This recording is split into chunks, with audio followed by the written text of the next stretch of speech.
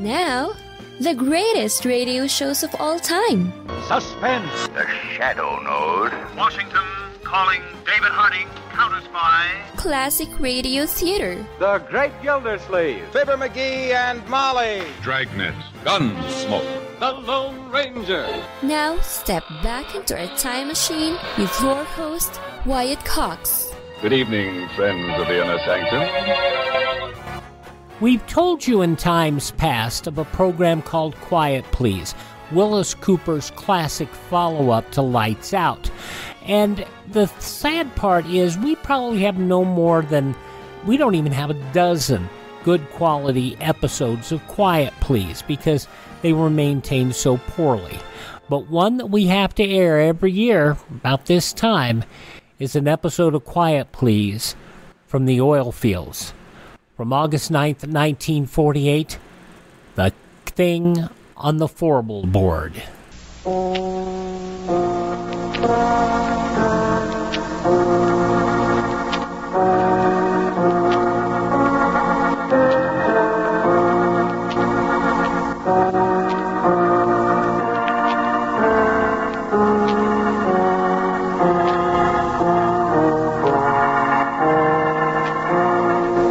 Mutual Broadcasting System presents Quiet Please, which is written and directed by Willis Cooper and which features Ernest Chappell. Quiet Please for tonight is called The Thing on the Fourble Board.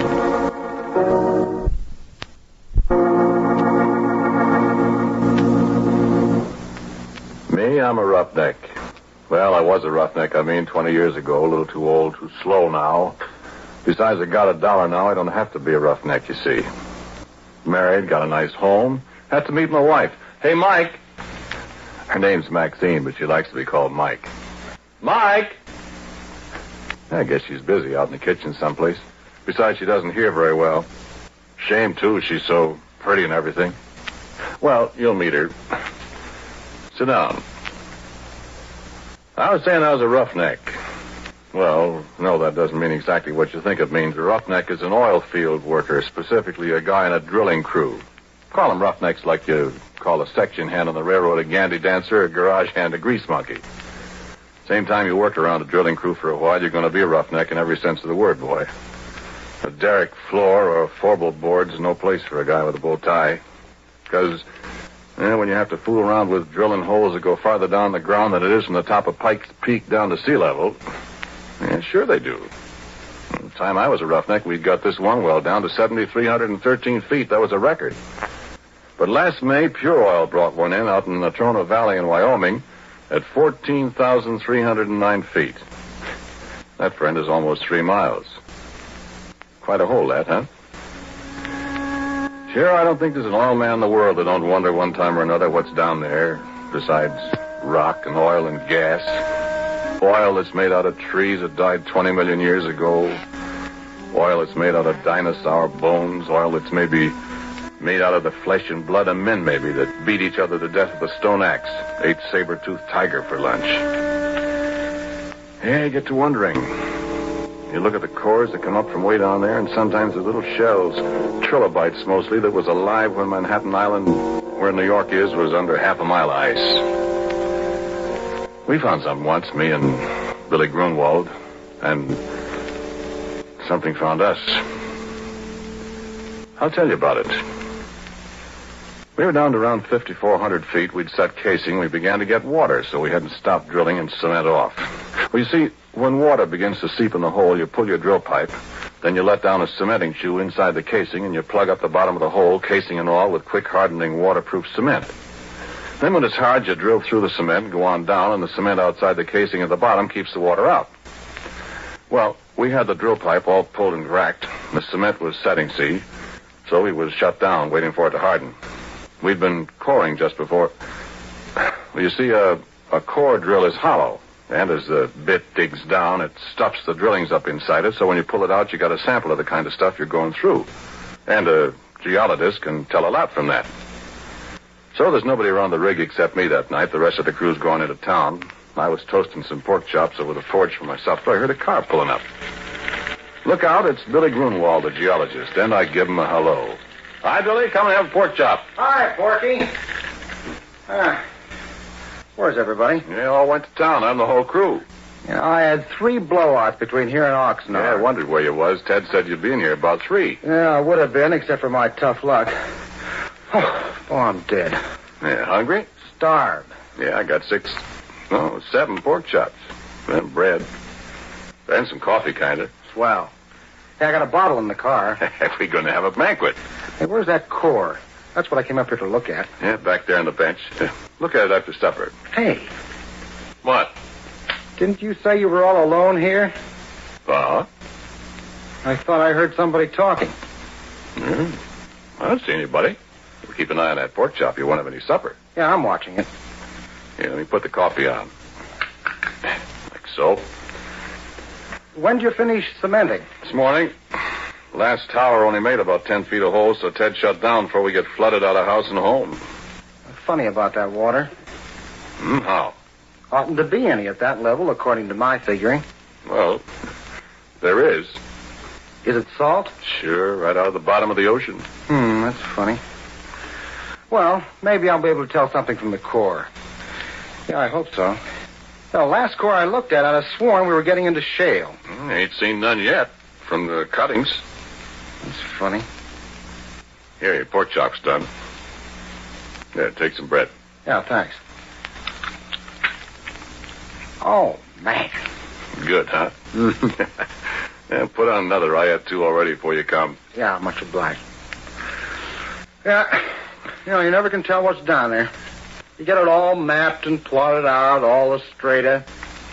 And all you know is what comes out of the hole. Yeah, I'd like to go down there sometime if I was little enough. Never get you down a hole. Yeah, you'd fit. You're skinny.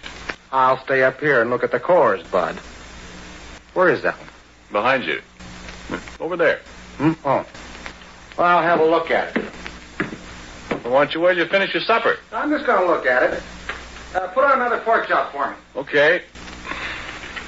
Well, I wish those screech owls would keep... What's the matter? Hey, wait a minute, Porky. Well, why did... Listen. What's eating you? You know, I'd have sworn there's somebody up there in that Fourble Board. Ah, you're crazy. There's nobody up there. Skin against those stands of drill pipe. Ah, they're just rack crooked. One of them slipped. Come on back and eat your pork chop. Yeah. Yeah, I guess so. Only What you so jittery about, Billy? Come on, eat your sandwich. Here. Yeah, well, thanks, Porky. I don't know. I'm just naturally that way, I guess. I'm always scared of the dark. I'm scared. Doggone it, I hate to be a baby, but I can't help it. Scared of the dark? Honest? Stupid, ain't it? Oh, I don't know. Everybody's scared of something. Me. Spiders scare the tar out of me. Black widows. Oh. I know how you feel, Billy. There another light over here? Yeah. Here. Ah. Huh. That's better. Hey, listen, Porky. Go out to the car and look in the left-hand door pocket and bring back that bottle, will you? That's what I need. Okay, kid. Okay. So I picked up a flashlight. I turned around and went outside. I found the car. And I got the bottle. And the floor of the derrick was all lit up, and when I saw a beam of light suddenly flash up toward the Fourble Board, I laughed. Billy Grunwald and his ideas. Sure, I looked up. There wasn't a darn thing up there except the drill pipe racked against the fingerboard. Oh, this Fourble Board. Well, you've seen oil derricks or pictures of them. You know that little platform that runs around the outside of the derrick about halfway up? Well, that's the Fourble Board. Well, you see, drill pipe comes in lengths, and you handle them with several lengths screwed together so as to save time getting them in and out of the hole. 2 lengths is a double, 3 is a triple, 4 is a Fourble. When you pull a pipe, you heist it up inside the derrick with a traveling block, which moves up and down from the crown block at the top of the derrick. Then when a Fourble of pipe is pulled out, it's held in the rotary table. You break the joint with tongs, like a great big Stilton wrench, you see. Snub a cable that's fastened to the handle over the cathead on the drawworks, and that breaks the joint. Then you hold the tongs on the pipe, give the rotary table a few turns to unscrew it. You heist away with the traveling block and swing it over against the fingerboard, lean it against the derrick. The guy up on the Fourble Board takes off the traveling block. You do it all over again till you got all the pipe out, you see? Well, there wasn't anybody up on the Fourble Board except a screech owl, and it flew away. So Billy turned his light off, and I come on inside. And just as I come up the steps, he let out a yell. Yay! What's the matter? What's the matter, Billy? Hey, come here. Look here. Well, what's it? Look, Porky. My... Where did you find that? Now, listen, Porky, I give you my word. That was embedded in the core. Why, it couldn't be. I tell you it was. Look where I dug it out. You know what? That rock there comes from a mile underground. And it's been a mile underground for 1,000,000 years. And look at this. And I did look. And what he was holding was a gold ring. And it was all carved and filigreed just like jewelry. And there wasn't any kidding about it. It was real.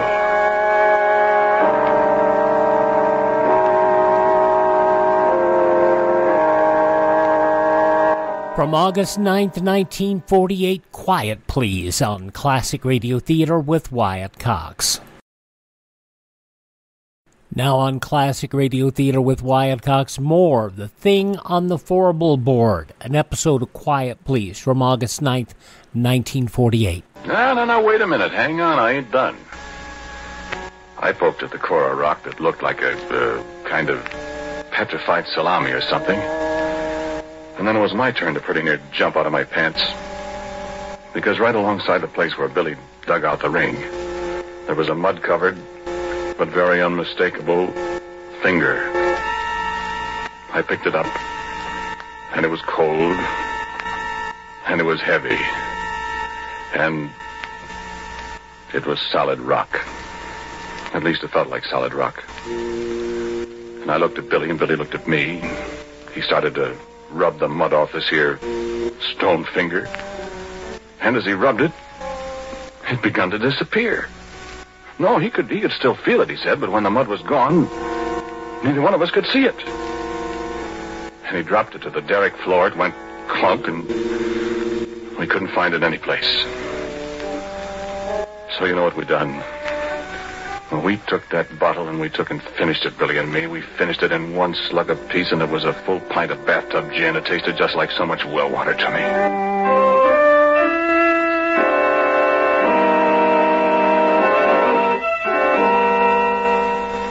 And then we sat down on the derrick floor and we looked at each other. We didn't say a word. My eyes got heavier and heavier. The last thing I remember was I heard some kind of noise that seemed to be coming up from down the Fourble Board 80 feet above us. I shut my eyes a minute. I guess I went to sleep.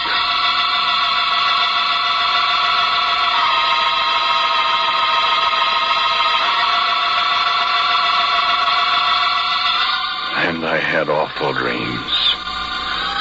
Black widow, spiders crawling all over me with gold rings on their legs. Things I could hear but I couldn't see up on the Fourble Board. Billy Grunwald climbing up the ladder outside the derrick in the moonlight. Faces looking at me, and I couldn't figure out who they were. Then I was waked up by a horrible scream. A crash alongside me that shook the whole derrick. I opened my eyes to see Billy Grunwald lying on the floor 2 feet away with a broken neck.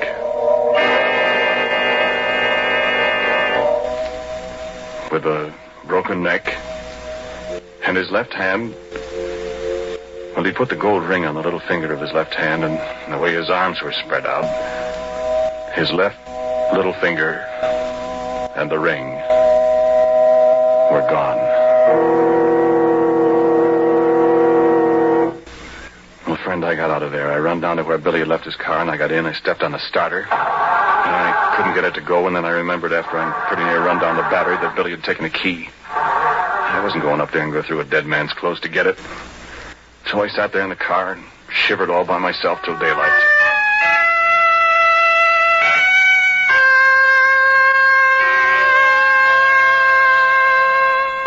And then Ted and the crew came, Afterwards, a state cop and everybody in the world was asking me questions. Did you and Billy have a fight, Porky? I told you we didn't, Ted. But you had been drinking. We only had that little pint, Ted. Well, what was he doing up on the Fourble Board? Did you threaten him, and did he run up there to get away from Listen, you? cop, don't be a chump. Billy Grunwald and I were good friends. Then why'd you push him off the Fourble Board? I didn't, I tell you. I wasn't up there. Oh, what did he go up there for? I don't know. I was asleep. How do you know he was up there? I didn't say he was. You said so. Besides, how would he break his neck if he didn't fall from way up there? Well, look, officer. I think it was just another accident. I mean, we haven't got anything on Porky, and personally, I don't believe he did it. Well, it's mighty mysterious. So it is. But we got work to do. Now, how about it? That cement's hard down there. I want to start drilling again, and I'm short-handed. Will you let Porky stay here till I run in my pipe again, and...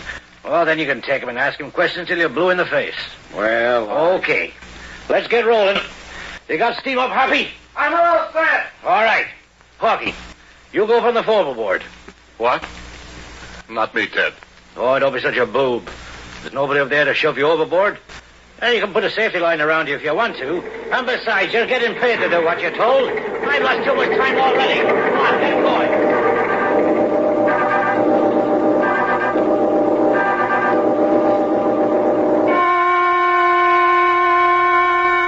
So, okay, I go up on the Fourble Board. And you can bet I took a good gander around before I did anything else. Now I couldn't see a thing. So I signaled to the driller to let down the traveling block, and he did. Came sailing down from up above. I was just reaching for it to pick up the first Fourble drill pipe. Gave a big jerk, and the cable broke. It dropped and nearly pulled me off the Fourble Board. And it landed right on top of Ted. And if you have any idea what a guy looks like after 2 tons of metal land on him from 80 feet up, yeah, you keep your ideas to yourself.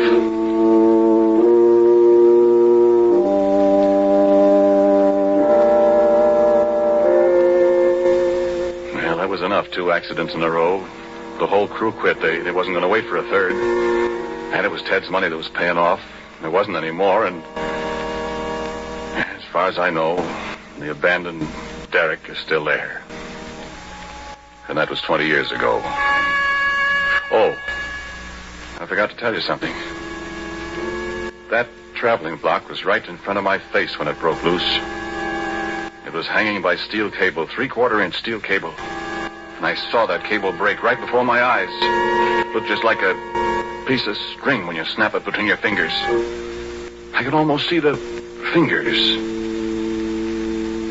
You know what? There was something up there on the Fourble Board with me.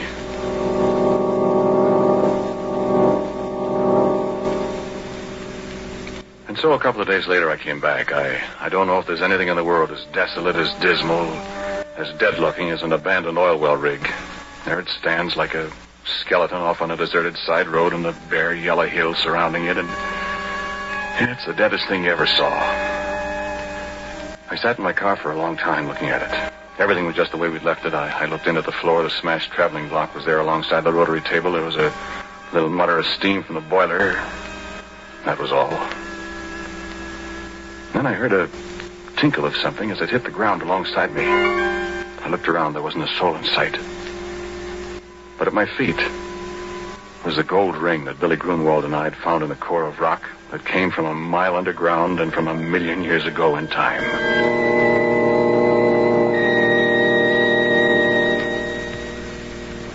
And I heard a little sound. The sound of a kid crying. And there wasn't any kid up there. And I heard it again, and it came from above my head, and I took out my revolver. I loaded it carefully. I started up the ladder to the Fourble Board. No, there wasn't anything up there, nothing I could see. There was a voice crying. The voice of a little kid. And then there was a movement behind the rack of drill pipes, and I saw the pipe move, and I yelled, "Come out of there, whoever you are! Come out or I'll start shooting!" And the stand-up pipe shivered, and I thought, what can it be that can handle that heavy pipe like jack straws? And then there was a crash.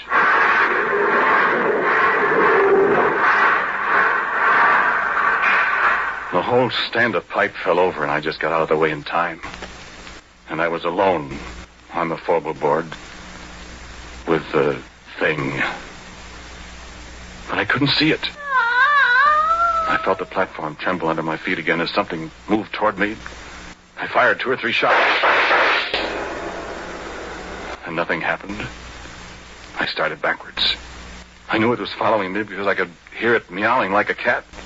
My feet tripped over something. I saw it was a big can of red lead that somebody had left up there. Without thinking, I picked it up and I threw it at the sound and it splashed. August 9th, 1948. Quiet, Please, on Classic Radio Theater with Wyatt Cox. Hi, this is Kyle Horvath with the White Pine County Tourism and Recreation Board. If you want to get away from the big cities and get back to nature this summer, give us a call at 775-289-3720 or visit us online at elinevada.net. There's so much to do and see I can't mention it in 30 seconds, but check out our website and you'll see what Nevada is really all about. elinevada.net or follow us on Facebook or Instagram. Give us a call at 775-289-3720 or visit us online at elinevada.net. The buy one, get one free special going on now at MyPillow. MyPillow bed sheets, Giza Elegance MyPillows, the roll and go anywhere MyPillows, and 6-piece towel sets on special. Go to mypillow.com/USA, use promo code USA, or call 1-800-951-8175 and find out all the great deals you can get right now at MyPillow. mypillow.com/USA.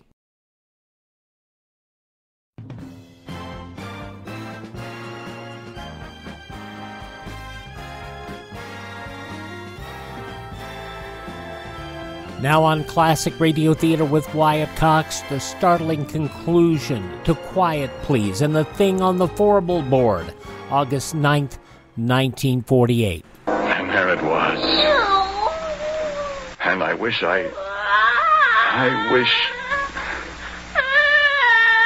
face of a little girl, frightened, crying with hunger and terror. Hands like a human being, and a finger missing from the left hand. And the body. Well, I'll tell you about that. I told you how I'm scared of spiders. But I knew where it came from. It had come from the bowels of the earth, come riding up on the drill pipe as we yanked it out of the well. Come to an alien world and was lost. It stood there dripping with red paint, blood red from head to foot like some horrible dream. And it put its hand on my arm. Its hand was stone. Living, moving stone. And it looked into my eyes and mewed like a lost kitten.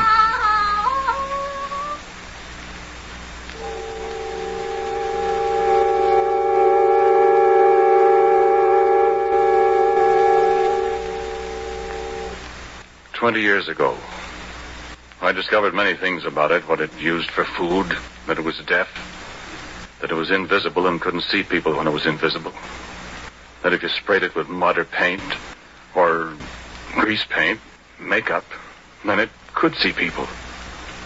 And believe me, I didn't want to see its body. I can see that in my nightmares.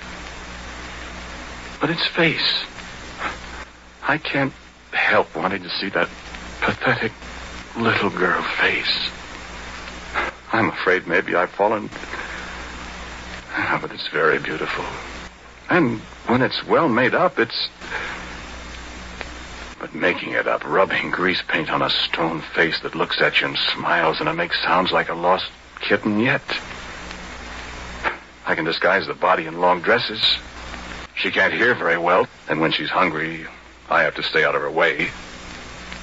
I found out what she likes to eat, remember? No, sit still. Sit still, do. Sit still or I'll have to shoot you. I want you to meet my wife. Or rather, my wife wants to meet you. Mike. Mike. There she is. Come on in, dear.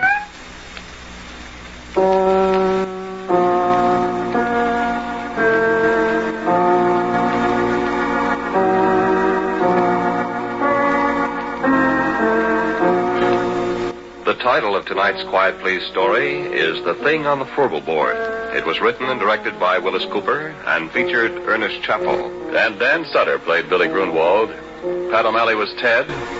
And Cecil Roy was also a member of the cast. As usual, music for Quiet Please is played by Albert Berman. Sound by our good friend Albert April. Now, for a word about next week, here is our writer-director, Willis Cooper. Well, I'm reasonably sure that all the characters in tonight's stories were completely fictional. At least I, for one, hope so. Next week, the story is called Presto Changeo, I'm sure.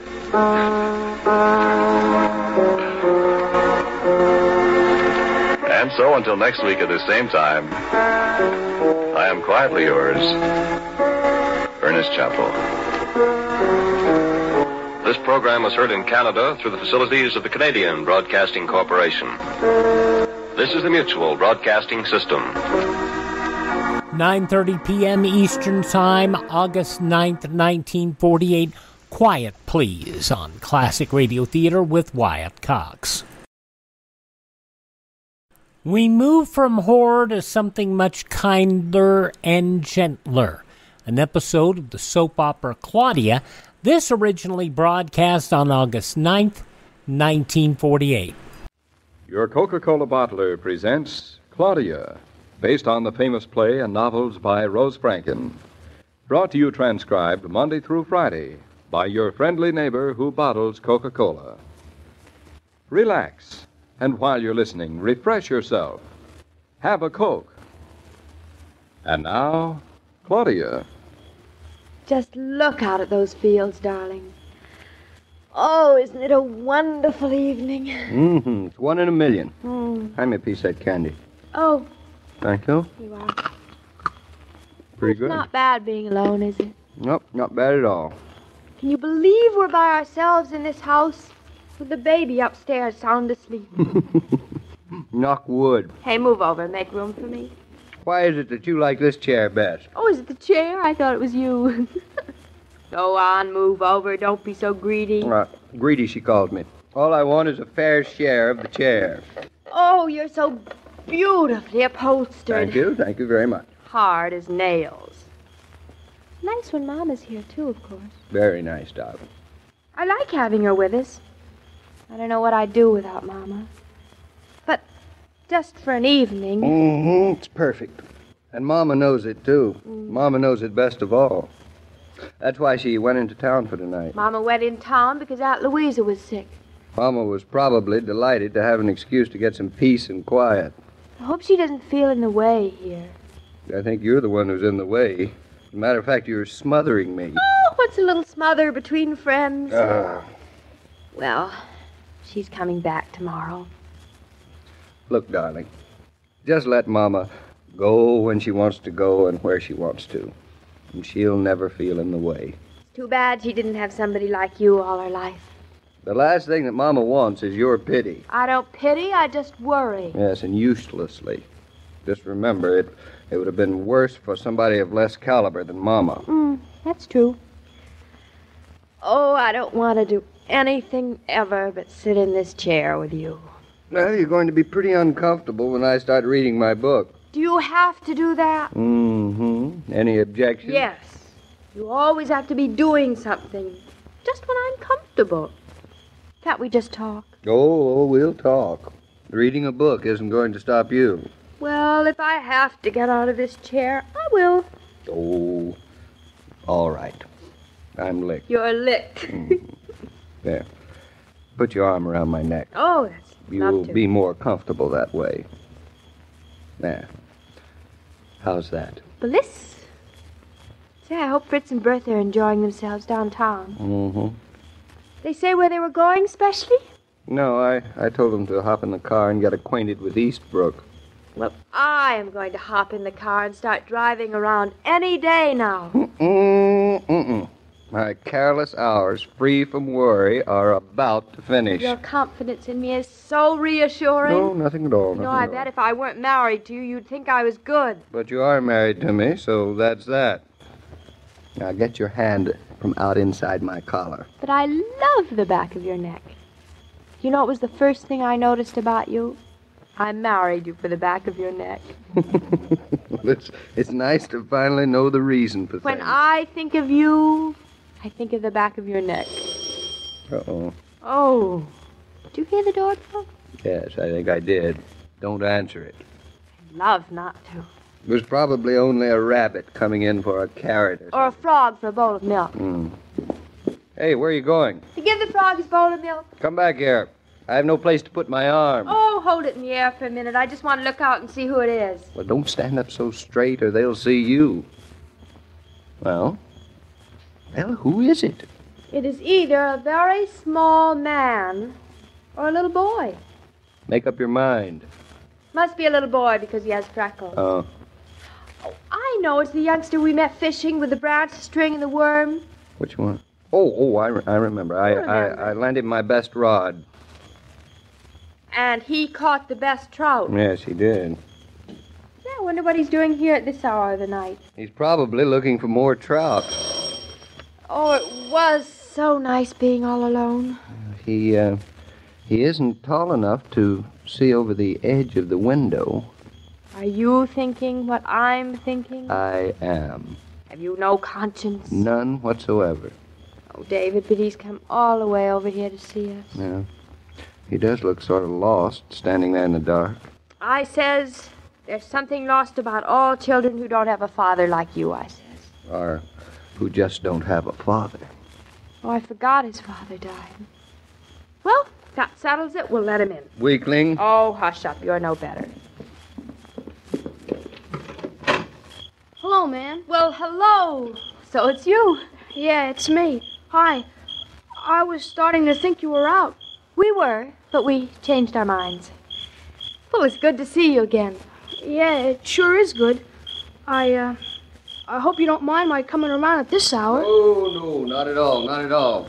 We were just this minute wondering when you're going to come around to see us, weren't we, Claudia? Yeah, Well, I thought tonight would be a good time.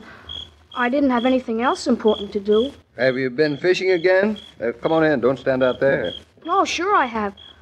But I never caught a fish as big as the one we caught that day. Not we, you caught it, all by yourself. Well, not exactly. But it certainly was a big fish. Come in here and sit down. Oh, I'm not interrupting anything. I mean, you weren't busy or something. No. My mother said that older people are busy and you mustn't interrupt them. No, we weren't busy at all. Maybe we're not that much older. Well, you look fine. Have yourself a nice tan. Yeah, school's been out. So have you? Oh, I've been around. You've been having a nice vacation? It's been all right. What have you been doing? Oh, I haven't been doing much.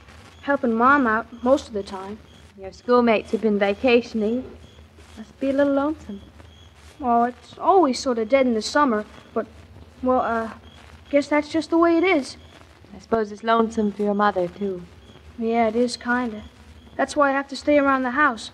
You see, I'm the man in the family, and every lady needs a man, my mother says. How right your mother is. You've been away. I've come around, but you were out. Yes, we've been in town for a few weeks. My mother says you got a son now. That's why we were away. She says she heard he's a fine big boy. Well, we decided to keep him. He's all right, except he eats too much and outgrowing his clothes already. He is? Oh, I thought I'd come over and say hello to him. Well, that's very nice. Say, you'll be his first guest. Oh, I hope he won't mind me dropping in like this without being invited. No, he won't mind. He's upstairs. Don't you want to come up and see him? Oh, I sure do. But please wait a sec. I got something for him outside the door. Present? Oh, it ain't much, but maybe you'll like it. This is one baby present that really means something. I bet it will. Okay, let's go up. Why, it's a wooden wagon. On my word. Isn't that wonderful, David? It's red wheels, a very handsome wagon. I made it. It's not so awful good, but it rolls. The next one I make will be better. Bobby's going to love it. You'll see. Bobby is his name? Yeah. Claudia wanted to call him Ebenezer, but I wouldn't let her. Now, here. Wait till I put the light on. There we are. Is this his room? All his. It's kind of sissy, ain't it? Well, just for the present. He doesn't notice it much. I think it's kind of sissy, too, but you know how women are. Yeah, I know. Well, where is he? Shh. I'll just pull the blankets back.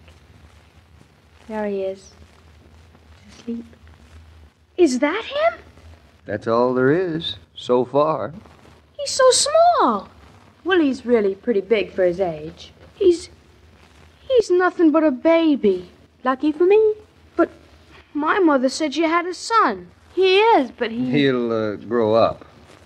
Matter of fact, he'll grow up to be just like you. He'll grow up to be like me. Mm-hmm. He's so small. Well, you were small like that, too. Well, I don't remember. Neither will he. But I thought you had a son. I came over to ask him if he'd play with me. Gee willikers, why, my wagon's bigger than he is. I'm sorry, but, well, we couldn't help it. It's really better this way, to start off with. He looked awfully small to me for a while, too.